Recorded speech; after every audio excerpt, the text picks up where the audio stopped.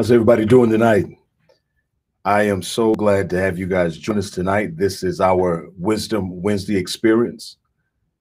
And you guys would not believe what just happened 10 minutes before the timer hit for us to go live. Our main computer shut down, and everything that we had uploaded in the computer in terms of the slides that I was going to have on screen for you guys to see, all of that stuff is gone. And I'm just over here like, man, I cannot believe that happened. But we're going to persevere. You're going to be blessed nonetheless. I want to ask you, if you will, to go ahead and share because tonight's lesson is going to be a blessing. I promise you that. It's going to be an absolute blessing. If you guys will take a few minutes to share, I'm going to grab another thumb drive and see if I can do a quick upload. That'll give me enough time to maybe try to reset some of the slides that I had and get you guys to share. So give me a few minutes, not the full 5, maybe we'll say a couple of minutes if you guys can do that.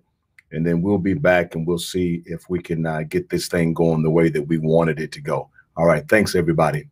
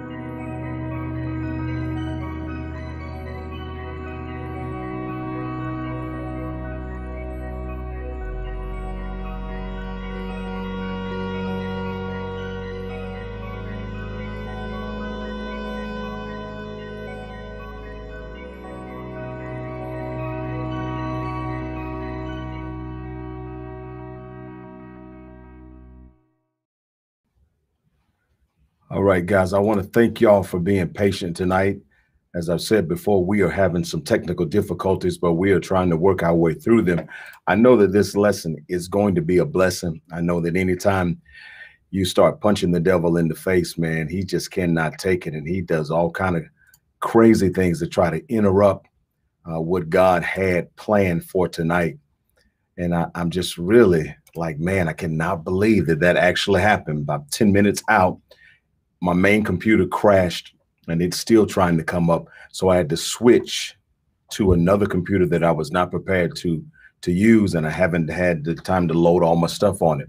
But nonetheless, we're going to persevere because I know God's got a word for us tonight. I want to pray really quickly since I see that the enemy is doing his best to bother us. Why don't we jump into some prayer really quick? Father, we just want to say thank you for this opportunity to share your word. We declare that we are your sons and your daughters. We are children of the Most High God, the God who is our Father, the God who adopted us, the God who loves us. And we want you to know how much we care about you. We're going to persevere tonight in the midst of technical difficulties because we know that you have a word for your people tonight. And we just give you praise. In the name of your son, Jesus, Yeshua, we say amen, amen, and amen. Are you guys ready for a word tonight? I'm ready to deliver this word no matter what the enemy is doing. We're going to persevere. Tonight's lesson is entitled, Are You Right on the Money? Are you right on the money? That's the lesson. Are you right on the money? I hope that your answer is yes, I'm right on the money. Now, when we talk about being right on the money, we're talking about money tonight. That is the subject that God placed in my heart to share and to minister. And this is going to be something that's really powerful. It's probably not what you think. And I think when I'm done, you're going to be like, thank you, Pastor Troy, for taking the time to bless us with that word, because it's a game-changing word. I want to share a fact with you that many of you probably know, but it really sets the tone for part of our lesson tonight. Did you know that 80% of lottery winners actually lose it all within 5 years? 80% of all lottery winners lose every dime that they have won within 5 years. Most people, and this is a fact, most people are not even remotely prepared to deal with what is called sudden wealth syndrome. I don't know if you've ever heard of this, but there's a syndrome called sudden wealth where a person comes into an amount of money, a large amount of money, suddenly. It happens to lottery winners, it happens to professional athletes. And oftentimes, if they have not been prepared with money management skills, if they haven't been prepared with the basic construct of understanding how money operates, in 5 years, those individuals are usually broke. I think for the NBA, I think I read somewhere that it's like 2 or 3 years after the average NBA player is done playing that they are absolutely broke. I want to ask you a question. How prepared are you for sudden wealth syndrome? How prepared are you for sudden wealth syndrome? Because what most believers don't understand is that the prayers that they're praying, asking God to bless them, asking God to do some amazing things in their lives, that those prayers are the kind of prayers that if God would answer most of our prayers, would put us in a sudden wealth situation where if God answered all of our prayers, and you think about all the things you've been praying for and all the things you're asking God for, and what if God suddenly manifested everything you've been asking him for? You would find yourself in a sudden wealth situation. The question is, though, are you really prepared for it? And I know the average person is going to tell me, Pastor Troy, you just don't know. I'm ready. I've been ready. I stay ready. And all of that sounds really good. I want to say something to you, though. You are not ready for sudden wealth, not until you understand and can control the root cause of poverty. Now you say, what do you mean the root cause of poverty? Well, the root cause of poverty is something I call P&G. I didn't say PP&G. I said P&G. What is P&G, Pastor? P&G stands for pride and greed. Pride and greed are the root cause of poverty. And if you don't understand how to control P&G, how to master P&G, how to understand P&G and how it works, then whatever God gives you, it will ultimately become your demise. You've been blessed before. You've had abundance before. Many of you have had surpluses. You've had good months and good years and where things were just flowing your way. And many people watching this live will have to testify that, yes, I've had some great harvests in my life. I've been blessed abundantly at times in my life. But if you look around, you don't have much to show for it. If you look around, that was something that happened in the past, and now you're in a position where you're asking God to bless you again and increase you again. And I am discovering more and more as I watch the body of Christ, as I pastor the body of Christ, that many, many believers have an issue with pride and greed, and most of them don't even realize it. See, pride and greed is sneaky. Pride and greed is so sneaky that you can have it and not realize you have it. But tonight I may be able to help you see it. Here's a fundamental question I want you to think about. What if God's love and God's mercy is shielding you from financial abundance? Oh my God. Let me pause, because I know somebody probably didn't understand that. Let me say that again. What if God's love and mercy is shielding you from financial abundance? Well, I mean, what if that's the case? You say, I never thought about that, Pastor. Well, I want you to think about it tonight, because God has an obligation to make sure that whatever he blesses you with, it doesn't wind up becoming a curse in your life. God has an obligation to look out for you, even though what you're praying for you strongly desire. But if what you are praying for, you're not prepared for, somebody needs to hear this. God has a higher obligation not to put more on you than you can bear. I ask the question again. What if God's love and God's mercy is shielding you from financial abundance? See, I know a lot of people in church, and maybe some of you are watching tonight, and you'll probably thank me for this lesson before this is done. A lot of people in church, they give tithes and they give offerings. They sow seeds, and they do so faithfully. But there's a problem, and I think many people don't realize it. Tithing, giving, and sowing done for the sole purpose of reaping can become an issue of pride and greed. Oh my God. Somebody's going to thank me for this lesson tonight. Let me say it again. Tithing, giving, and sowing done for the sole purpose of reaping can become an issue of pride and greed. Here's what I want to tell you. And I know you've probably never heard this before. And if you've heard it before, I promise you, I know you haven't heard it many times before. Don't tithe, don't give, and don't sow to reap. Wait a minute. What did he just say? Yeah, you heard me. I want to help you. Don't tithe, don't give, and don't sow to reap. Why? Why would you tell me not to tithe, not to give, and not to sow to reap?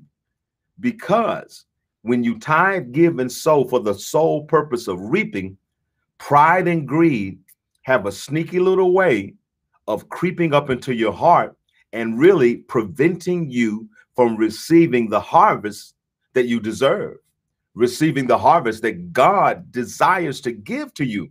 But pride and greed are like cankerworms. They're like the caterpillar. They devour and they eat.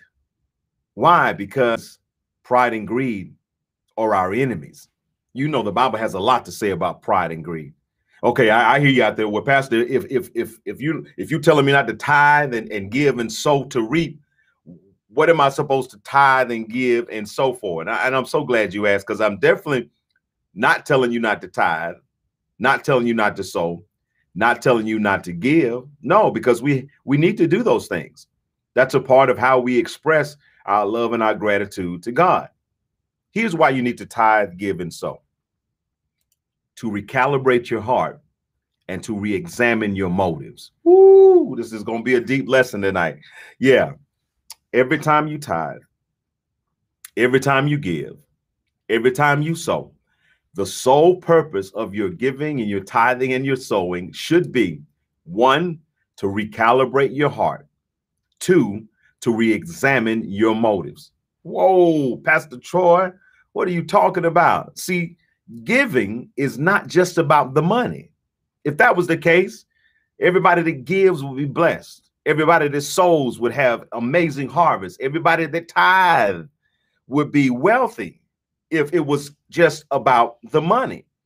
So you got to ask yourself, how are people tithing and giving and sowing and still in poverty, still struggling financially, still waiting on a breakthrough, waiting on a harvest? There has got to be something that we're missing.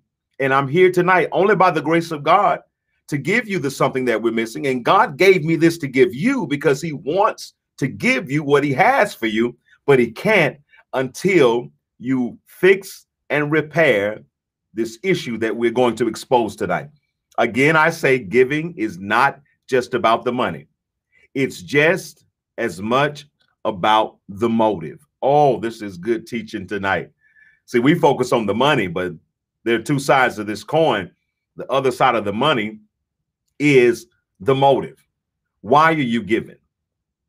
Why are you giving, and what are you expecting to receive? Are you giving for the sole purpose of getting something, or are you giving because you love God? Why are you giving? That's a fundamental question that I want you to ask every time you give. Why am I giving? Do you know that some people give to be seen? Yeah. Do you know that some people give because they don't want to hear the pastor's mouth? It's a fact. They don't want anybody calling them into a meeting. So they give to stay out of trouble. They give, because everybody else gives. And all of these things are really cancerous caterpillars and cankerworms that devour the harvest before you ever see it. I want to go to 1 Peter 5 and 6. And listen, while I'm talking, guys, I'm actually multitasking behind the scenes. I'm uploading stuff. So I'm hoping I'm uploading the right slide. We're about to find out. 1 Peter 5 and 6. Nope, that's not the right one. 1 Peter 5 and 6. If you got your Bible, do me a favor. Go to 1 Peter 5 and 6. Man, this is a challenging night tonight. I declare, but we are not going to be defeated. You hear me? We are not going to be defeated. 1 Peter 5 and 6. 1 Peter 5 and 6. Go to your Bible and see if you can see what I see. That's not it either. I'm sorry, guys. I'm trying to find these scriptures.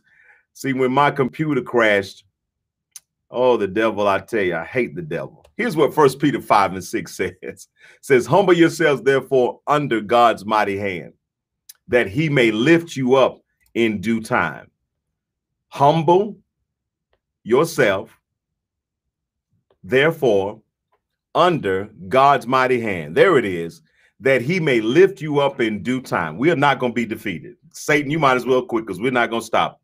The Bible says that as believers, it is our responsibility to do what? Humble ourselves. Now, if you don't humble yourself, what's the opposite of being humble? Being proud. So when I say when you give, recalibrate and re-examine, it's an opportunity for you to reset your spirit, your soul, your mind, your attitude, and to say, you know what? Okay, it's offering time. The first thing I need to do before I give, I want to humble myself. And there's a place where you need to humble yourself. The Bible says under God's mighty hand.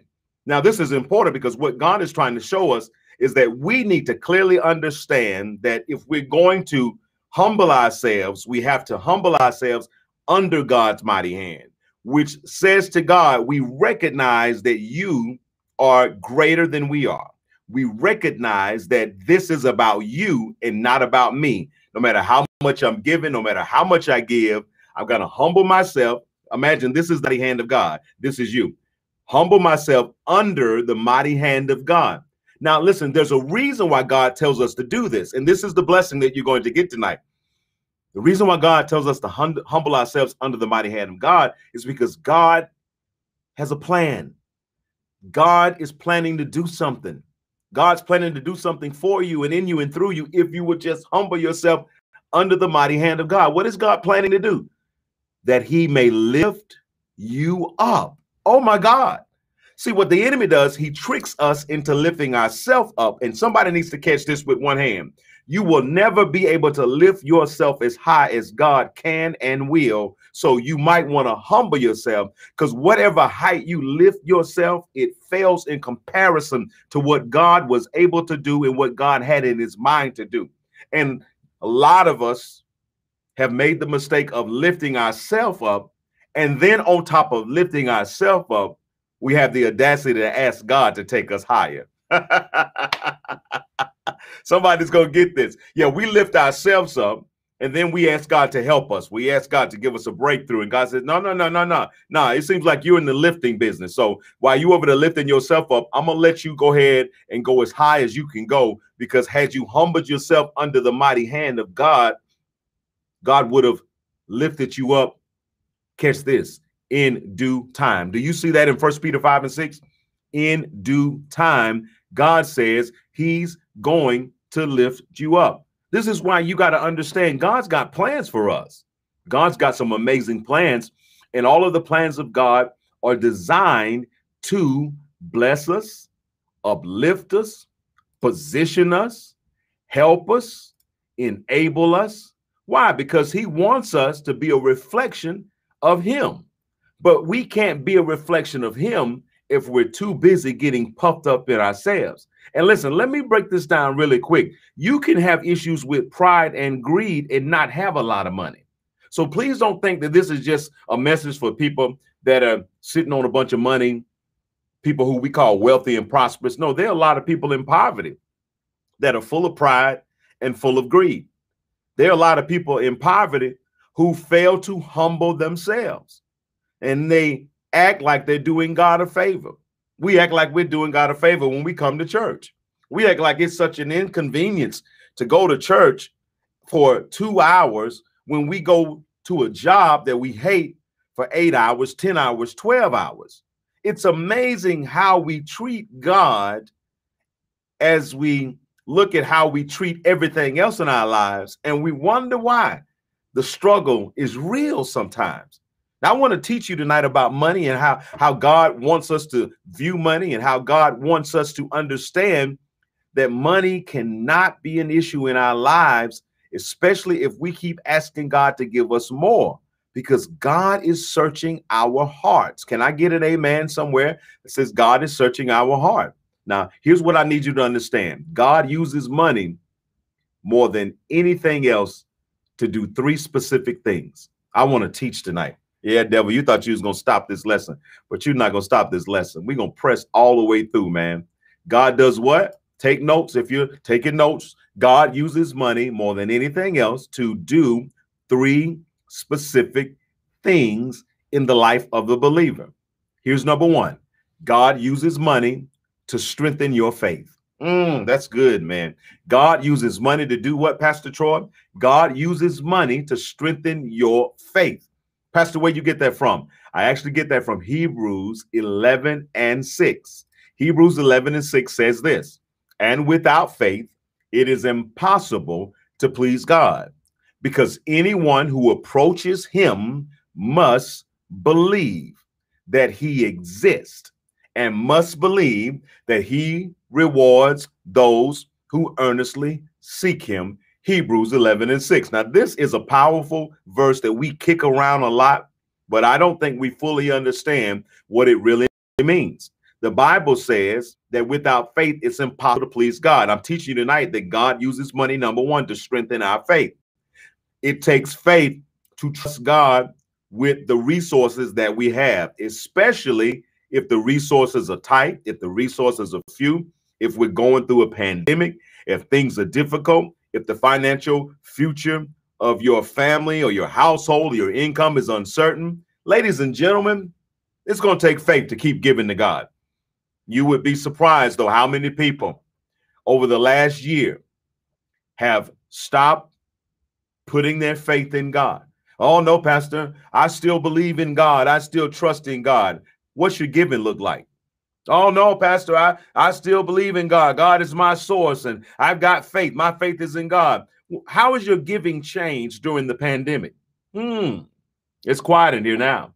See, what I'm trying to teach you is that you've got to understand that we are in a spiritual war. And just because something seems logical and feasible, oftentimes there are ramifications that will flow from the spirit world into the natural world that you and I will have to reap the consequences because we abandoned our faith that brought us this far. Oh my God, this is a good lesson.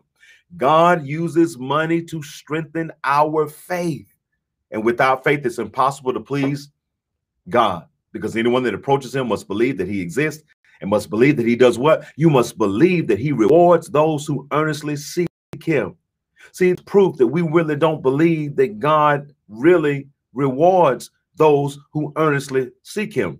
Because if we really believe that, we would be seeking God, not just on Sunday. Preach, Pastor Troy Wynn Sr. Man, we'd be seeking God on Sunday afternoon. We'd be seeking God on Monday, Tuesday, Wednesday, Thursday, Friday. We'd be seeking God on Friday night. We'd be seeking God on Saturday. And I'm not talking about going to church 7 days a week. I'm talking about having a heart towards God. I'm talking about having a connection with God, your heavenly Father. Why? Because you fully believe that he rewards those who seek after him. It is obvious that many people do not believe that. Why? Because so many people have a casual approach to seeking God. It's easy to trust God when things are going well, brothers and sisters. It's easy. But how about when you lose your job? How about when you have lots of bills? How about when your car breaks down and you don't have the money to pay for the repair? What does that trust look like then? What does that faith look like then? Because that's really when faith is really faith. See, during those times, those difficult, challenging, hard times, those are the times, brothers and sisters, you got to hear me tonight, that God wants to see, not just hear. God wants to see, not just hear, our trust in him. Oh, this is good. And here's the truth of the matter. And this may be an ugly truth, but I got to tell it tonight because I came to help somebody. I really came to deliver and set free. The only time some of us will look up is when we are flat on our backs. I don't mean to offend anybody. I just want to tell the truth tonight. The only time some of us pray, the only time some of us think about God, the only time some of us even make our way to the house of God is when we are flat on our backs. Then it's, oh, I need the Lord. Oh, I need to go to church. And listen, there's nothing wrong with that. You should come to God when you are flat on your back. You are smart to do so.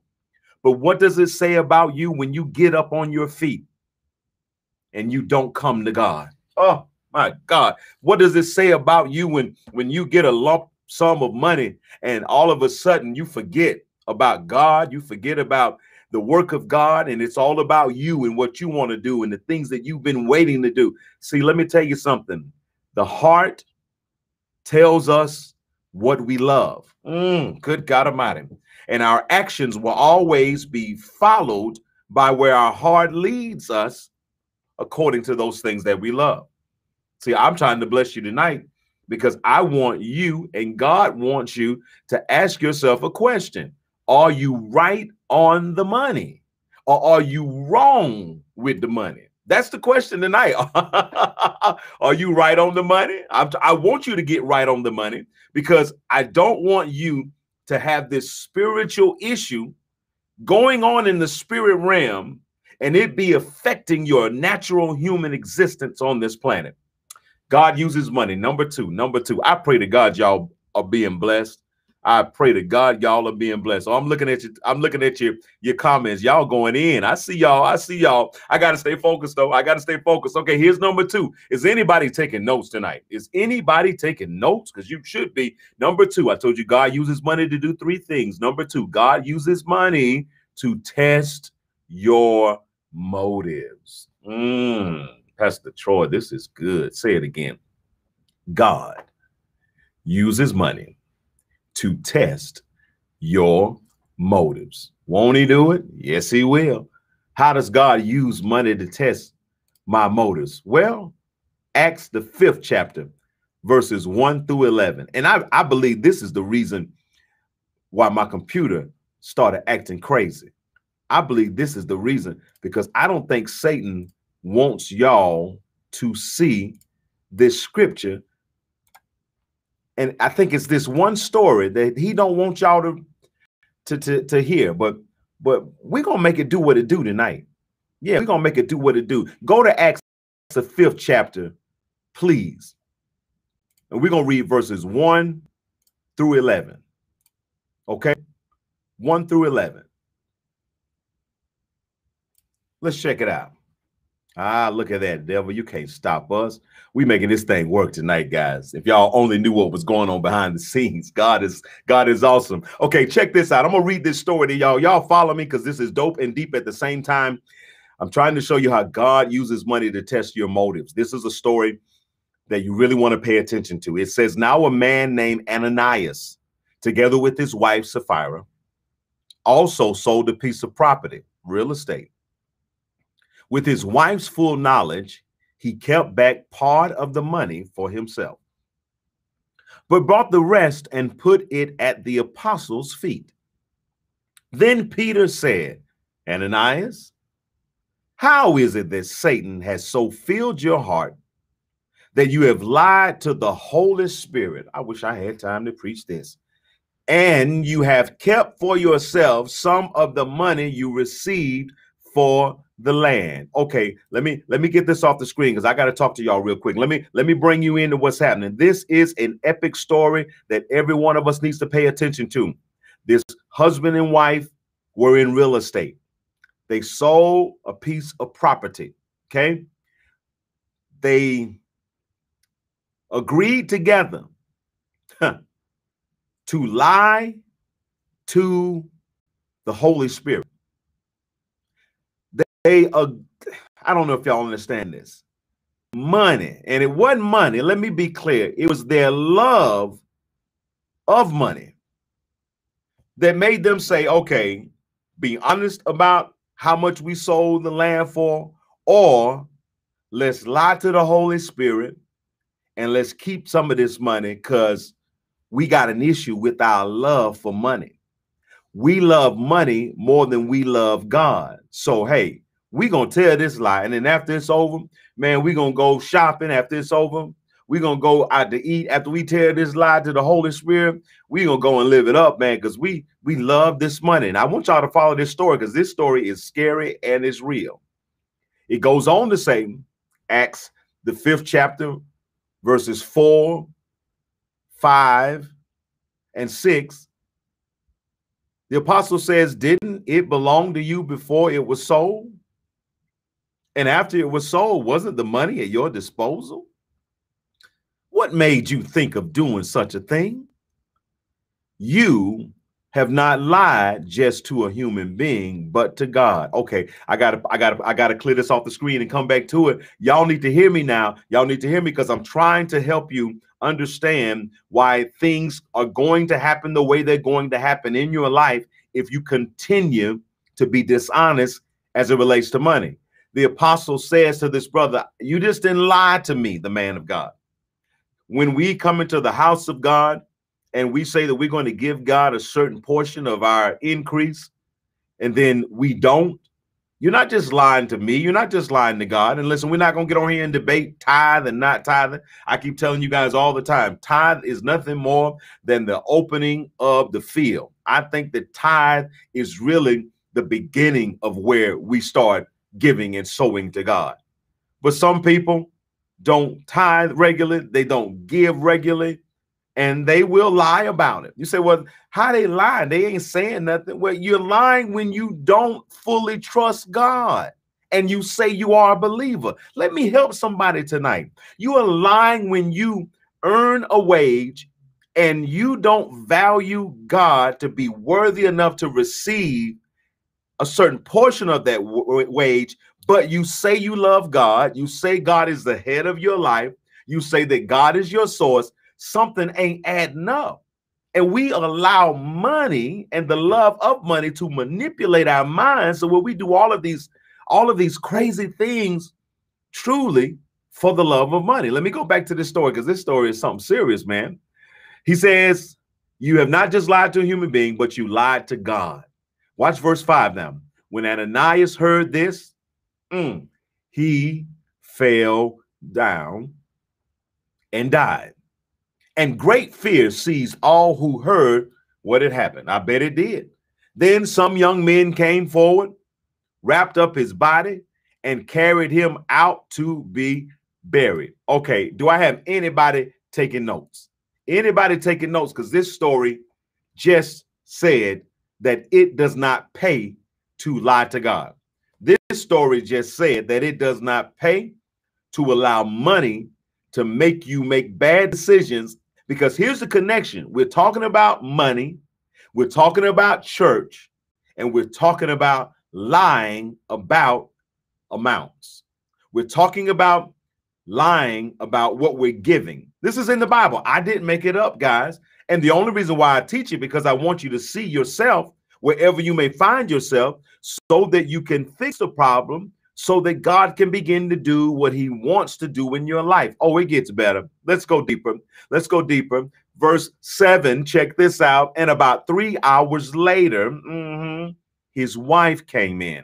Lord have mercy. I'm trying to figure out why they didn't go to church together. This is why y'all need to go to church together, husband and wives. If they had went to church together, they might have had a different experience, but the husband went first. Wife was probably running behind, trying to get her hair done, get her nails done. So she shows up 3 hours later. Lord, she late. Lord, I ain't gonna say she must have been black. I ain't gonna say that. I'm just gonna say she was 3 hours late. And she came in not knowing what had happened. See what happens when you late? Peter asked her, tell me, is this the price you and Ananias got for the land? Now, she had an opportunity to tell the truth, y'all. Check out what she said. She said, yes. Oh, baby, why did you lie? She said, yes, that is the price. Ooh, girl, why you lie? And Peter said to her, don't miss this, church. How could you conspire to test the Spirit of the Lord? Listen.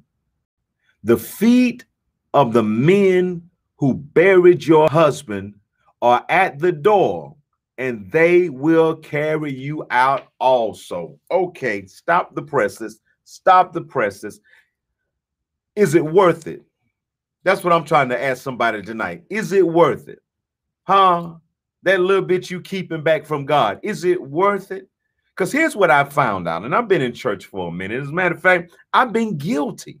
I've been guilty of holding back from God as a young believer, a young Christian. I've been guilty because, man, I felt like I needed that money more than God did. I felt like God didn't need my money. Shoot, I need this money.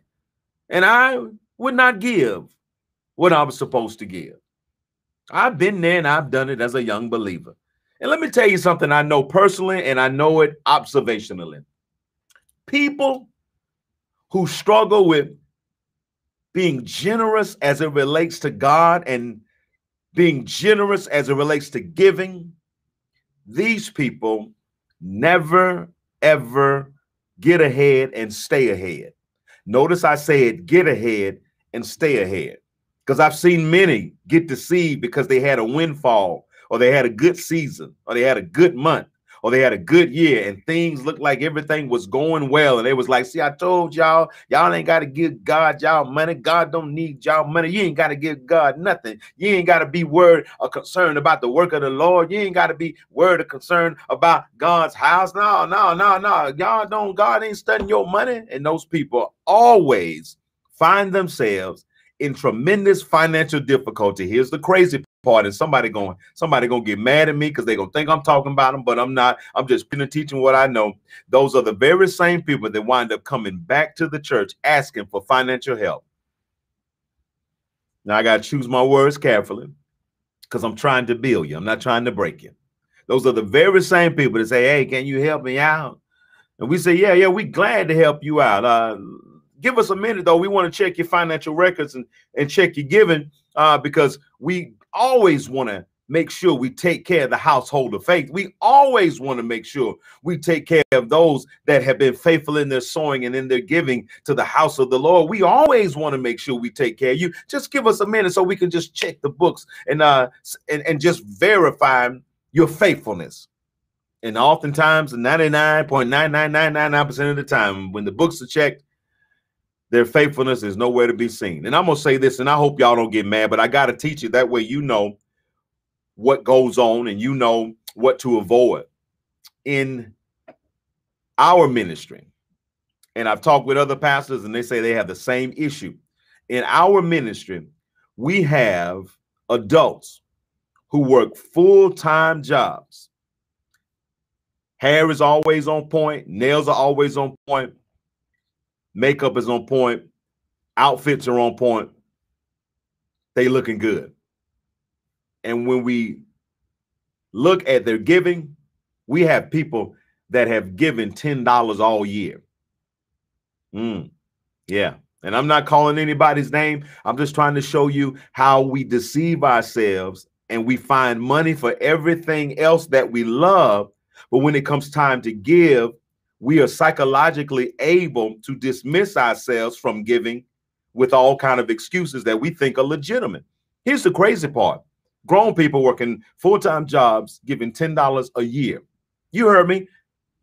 I didn't say $10 a month, $10 a year, some $20 a year. Here's the crazy part, though. We have young people in our church, young people in our ministry who work part-time, who give more than adults who work full-time. I know what some of y'all say, well, young people ain't got no bills and young people ain't got no responsibilities. And you may be right about that, but you mean to tell me you working a full-time job and all year long, all you can give to God, to the ministry, to help the church continue to keep the lights on, keep the doors open, continue to feed you spiritually, continue to provide a place where you can worship when you decide you want to come to church. You mean to tell me that $10 and $20 is all you can do, or the best you can do for the year when you get your feet done on a regular basis? See, I look at the whole picture. Now, if you raggedy and struggling, then I'm not talking to you, but you get your feet done on a regular basis. You are going to the Atlanta Falcons football game, home games on Sunday. It's quiet in here now. Let me leave this long because somebody's getting disturbed. I'm just trying to show you how when we are not right with the money, we will have issues when it comes to worshiping God with our finances. We'll make the same mistake that these two people made, and we'll think it's okay to lie to God, or we'll think it's okay to hold back from God and not give to God. Do y'all want the rest of this story? I'm going to give it to you. Here it is. At that moment, she fell down at his feet and she died. What? Then the young men, here they come again, but these young men are busy. Do you hear me? Then the young men came in. What they come in and do? Young men came in, finding her dead, and they did what? Carried her out, and they did what? Buried her. Where they buried her at, Pastor? Right beside her husband. Watch verse 11. Great fear seized the whole church and all who heard about these events. Can I say something to you? What is it going to take for us to get shook up as it relates to our finances? What is it going to take for us to get shook up as it relates to money and church? Because it seems like everybody's got a whole lot to say about not giving to the church, not supporting the church, not this and not that. And listen, I can't speak for nobody else's church. I can speak for the Freedom Church, and I've got proof and evidence and witnesses that will tell you that our finances are used properly, that our finances are used to help people in need when we have those finances to help people in need, that our finances are used to feed the hungry, clothe the naked, get people out of jail. Freedom Church, Warner Robins, Georgia. This is what we are doing. So don't say all churches are evil and all pastors are pimps. Now, you can pass that on somewhere else. You can't bring that to the Freedom Church. Now, you can use that as an excuse if you're looking for a way out. But if you're looking for a place to use your finances to make a difference, then you will search for ministries like ours. And we're not the only one. There are others who do some of the same things. You'll search for those kind of ministries and say, you know what? God bless me. I'm blessed to be a blessing. And I don't have any problem giving back to God. What is it going to take, though? That's my question. What is it going to take for us to get shook up? I thank God I got shook up a long time ago. I got shook up a long time ago, and I made up in my mind that God's going to be first in my finances. And if I got to lose a house, lose cars, if I got to lose something material, I'm going to lose that, but I'm going to give God his due. I'm going to put God first. I'm going to keep God first. Because let me tell you something. When you do that, God's got your back, your side, your middle, your top, and your bottom. I know what I'm talking about. Why? Because I've been there. I've been there where I can truly say God has me fully covered. Give God praise if you understand half of what I'm saying. Yeah, I like this. Is anybody being blessed tonight? Man, y'all are a great audience tonight. Can I go just a little bit deeper? Can I go just a little bit deeper? I'm trying to find a place to close. I got so much I want to share with y'all. I'm going to have to do part 2 of this. I want to go to 1 Timothy 6 and 10. 1 Timothy, 6 and 10. When y'all get it, say you got it. I'm going to see if I can pull it up for you. Make it easy for you. I'm looking for it. I'm looking for it. I'm looking for it. I think it may be on another area of my slide. So let me see. Let me see if this is it. Don't y'all laugh now if this ain't it, because I'm flying blind, but I'm doing everything I can to keep the enemy from having the victory tonight. And I think we're doing pretty good considering everything he's thrown at us. 1 Timothy 6 and 10. Do y'all have it? Let's see if I can pull it up. Thank you, Lord. Here it is. It says, for the love of money is the root of all kinds of evil. Some people eager for money have wandered from the faith. Lord have mercy. Have done what? Wandered from the faith, and they have pierced themselves with many griefs. Folks, you talk about the love of money is a dangerous thing. And let me be clear. Money is amoral. Let's be clear. What does that mean? Money is neither good or bad. And I need you to hear me say that. Money is amoral. It is neither good or bad. Here's what you got to hear me say, though. Our relationship with money determines the kind of evil we'll do to get it, and it determines the kind of evil we will do to keep it. It's our relationship with money. And the Bible clearly warns us, whatever you love in this life, God says, do not love money. Love a dog, love a cat, love a chicken, love a horse. But one thing God said, don't love money. Because if you love money, money gonna make you do some evil things to get it, and it's gonna make you do some evil things to keep it. God uses money the third way. Are y'all being blessed? I told you God uses money 3 ways to do 3 things. Here's the last one. God uses money, number 3, to guide you along. God uses money to guide you along. Check out Galatians 6:9. Show you how God guides us along using money. It says, let us not become weary in doing good. Yeah. For at the proper time, we will reap a harvest if we do not give up. Yeah, I love that verse.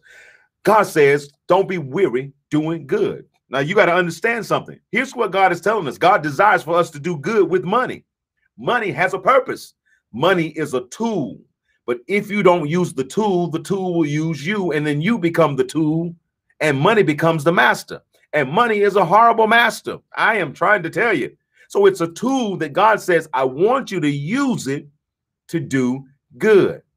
Here's what you got to understand, though, from this verse, Galatians 6:9, the return is often slow. I know some folks can testify to that.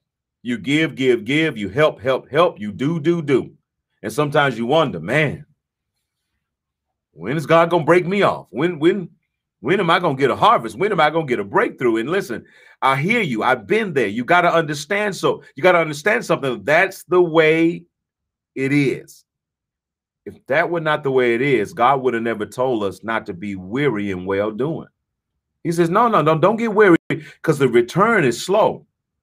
But you got to remember, don't get weary. Because when we get weary, what do? We quit. When we get weary, we whine. When we quit, we make up excuses. God says, listen, don't get weary. I know the return is slow, but you got to remember my word. I promised you, I will reward you. Somebody say, well, when God gonna reward me? Look at the scripture.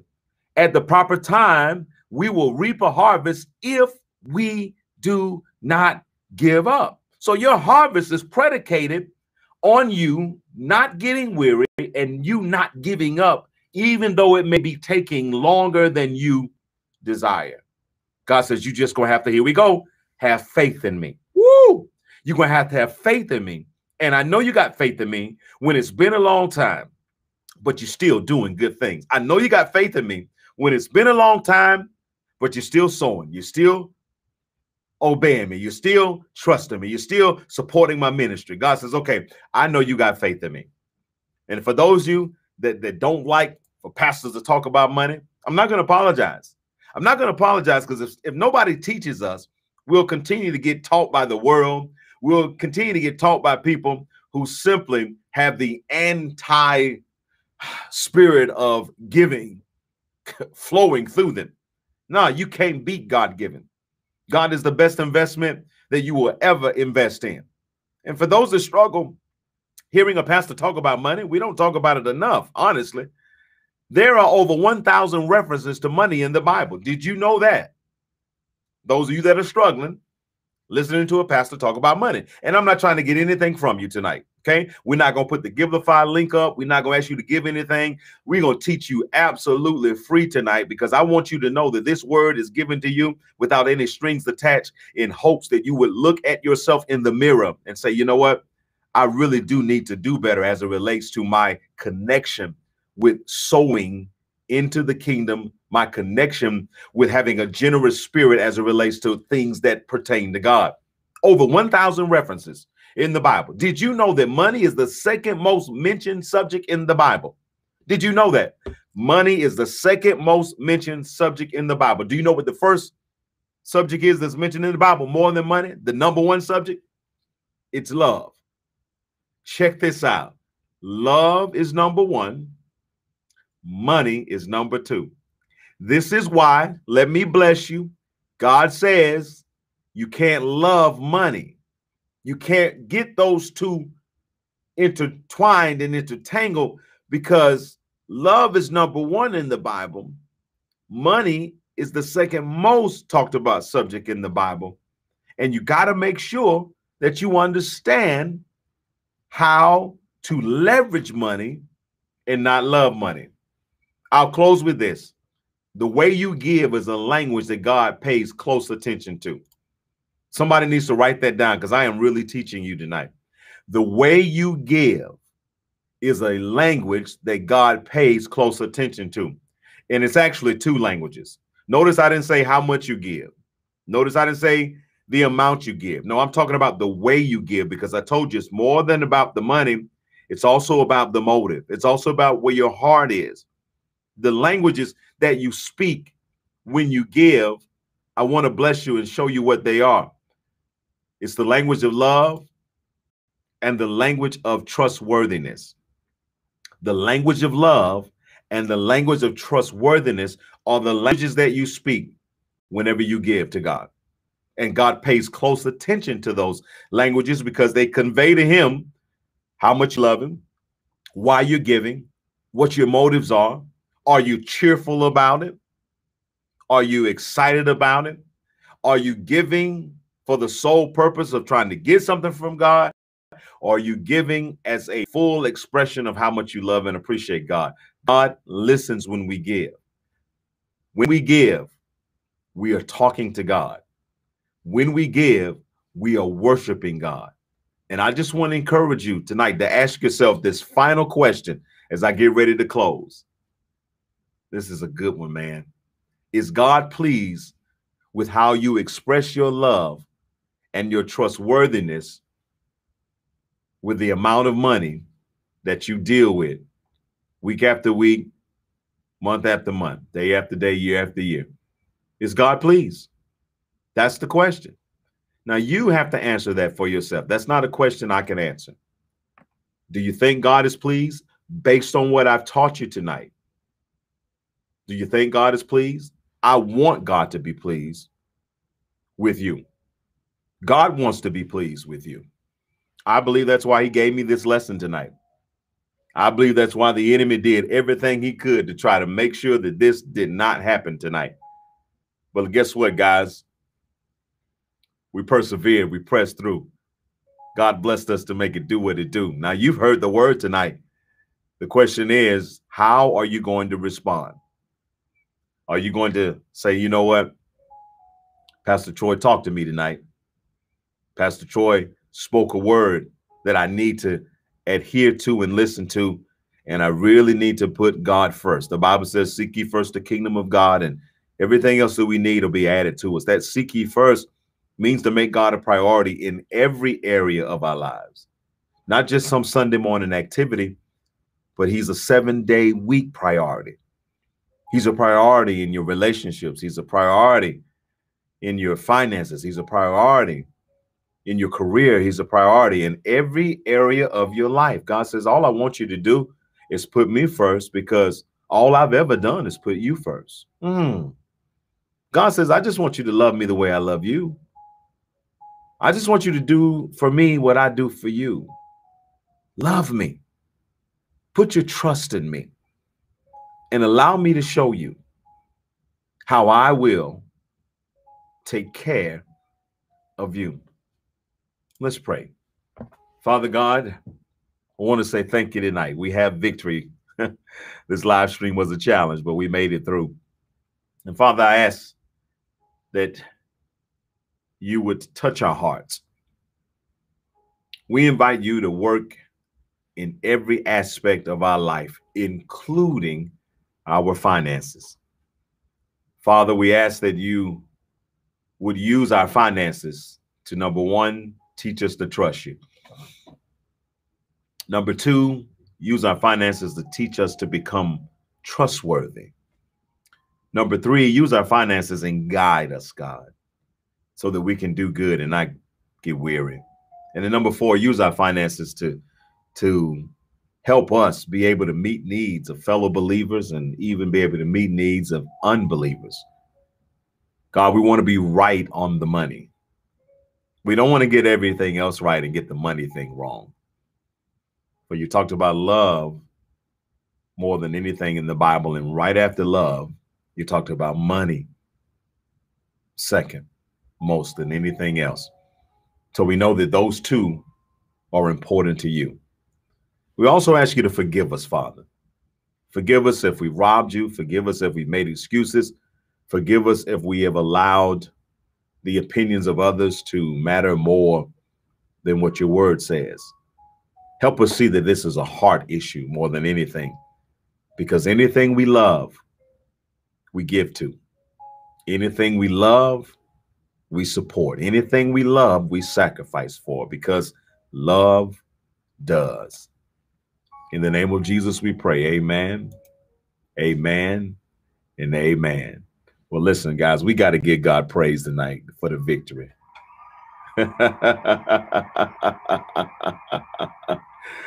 Man, I feel really good right now, because when I tell you the devil did everything he could to stop this from going on, and we did it only by the grace of God. Thank you, guys. I know you guys were praying and supporting us all the way through. God is awesome and amazing. I honestly believe that God is getting ready to do some amazing things this year. And I think that's why he continues to give us these amazing messages, because he wants us to get in position so that he can do the things that he desires to do. Well, guys, this is Pastor Troy Wynn Sr., Senior Pastor of the Freedom Church. And I just want to tell you, I love you. I'm praying for you. And I want to invite you to join us this Sunday. If you're anywhere near the Warner Robins, Georgia area, we have our in-person Sunday services at 11 a.m. Everyone is asked to wear a mask, and masks are provided. Temperature checks are happening at the door before you enter the sanctuary. And I ask you to come join us. Come fellowship with God and come fellowship with your brothers and sisters. 11 a.m. The address is 820 North Houston Road, Warner Robins, Georgia. I would love to see you in the building.